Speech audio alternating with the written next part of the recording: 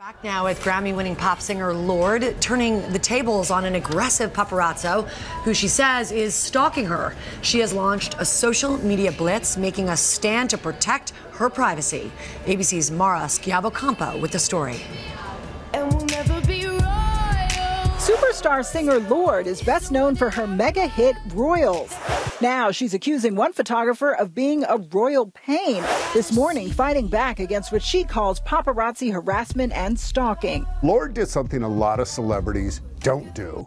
She publicly complained about a particular paparazzo in her Twitter feed. The 17-year-old New Zealand pop sensation, still in her final year of high school, taking to Twitter, posting this picture of the photographer, which we have blurred, writing, "This man has been stalking me, photographing me, and refusing me privacy. I am scared of him. I refuse to stay passive about men systematically subjecting me to extreme fear." Later adding, "I understand that this comes with the territory. I do not understand why I should be complacent."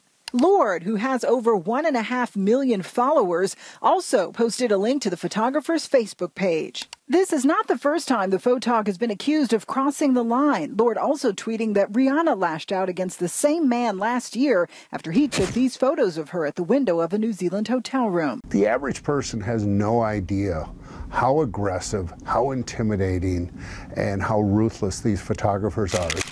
Lorde now joining a long list of young celebrities fighting back against the paparazzi. In 2012, Justin Bieber was cited for speeding after allegedly being followed on the LA freeway, the high-speed chase prompting this call to 911. 911 emergency, what are you reporting? Hello, I have like 5 cars following me. Since taking her fight to Twitter, Lorde's posts have since been retweeted thousands of times. The man behind the camera now finding himself in front of it. For Good Morning America, Mara Schiavocampo, ABC News, New York.